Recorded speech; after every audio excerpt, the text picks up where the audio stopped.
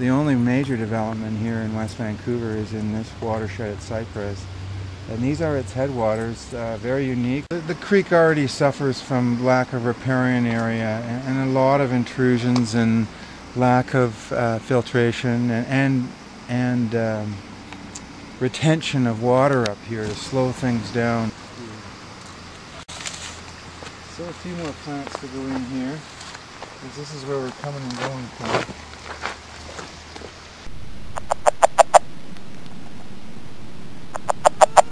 We're decommissioning the original U-Lake trail here that now has been segmented by these roads and earthen bridges across Cypress Creek. So we're putting this trail to bed for people and putting it back into the riparian area. This is the north end of this trail, which is really kind of a shaded area.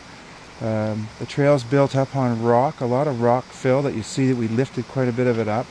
And then landscape cloth and then gravel was pushed down and compressed to level the trail through. Let's just keep walking through on the stepping stones. I've tried to put stepping stones in as many as I could in here everywhere.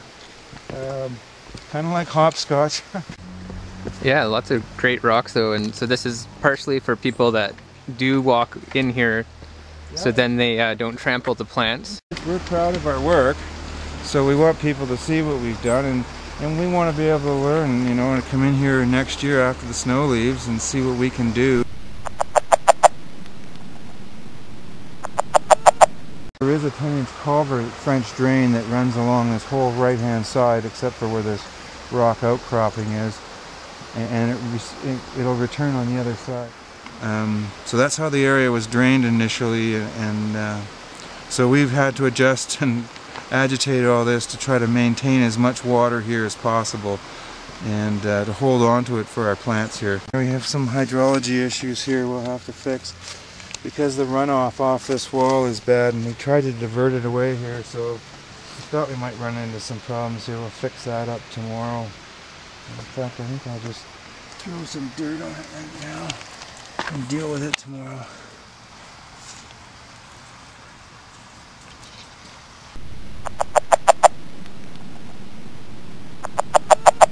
We started with a lot of salmonberry here in the beginning. Nothing deters people than salmonberry and Devil's Club. But ultimately we're out here in the open a little more, so we've got salmonberry, elderberry.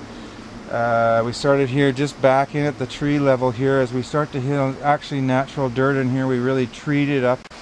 Now we round the corner, we hit another area of real pay dirt between this rock outcropping, and you can see the yellow cedar and mountain hemlocks here on our left, false azaleas. Here we perforated it all down, the gravel landscape cloth punctured through and started the complex right through here fairly heavily over the next 30 feet. And there's a few more things we do want to put in here, but you can see the bunchberry, the deer fern, yellow cedars, all the trees are here, the Annapolis firs, western hemlocks, because we actually were able to get down through the cloth and hit real dirt, and this is where we can really seed it up.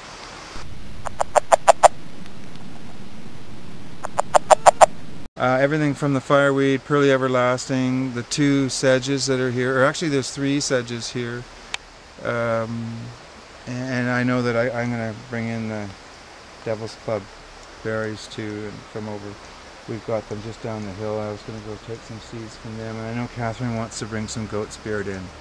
Oh, yeah. So yeah, there's a few things coming yet to be layered in the seed world. Well, because we decided not to use the machinery to agitate, we felt that all of this growing along the edges was too valuable and not worthy of being dug up, because the bobcats and the small machinery was really kind of wide even, and so we did it by hand. So that actually added a full month of weekends and 5 weeks of kind of agitation and getting the trail prepared with soils, mixing it all in, and then bringing the rocks up from underneath in the gravel on top of the landscape cloth, and then bringing in woody debris and doing the planting. So yeah, no, it took a lot longer than I had expected. We were just trying to do the best job possible, so yeah, time was spent.